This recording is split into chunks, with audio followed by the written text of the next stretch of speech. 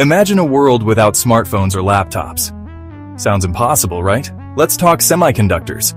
In a world racing toward automation and AI, semiconductors are the silent engine driving it all. But get this, the US produces less than 10% of the world's chips today.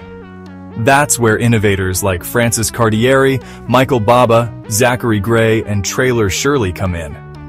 They're reshaping nanofabrication education with a low-cost, hands-on lab manual. For high school and community college students, this means real-world skills without needing billion-dollar cleanrooms. Think UV nail lamps and microwaves turning into DIY chip-making tools. Semiconductors power everything from smartphones to satellites. Teaching students how they're made is a game-changer. It's more than just education, it's empowerment, workforce development, and national resilience. Like, share and comment to inspire the next generation of chipmakers.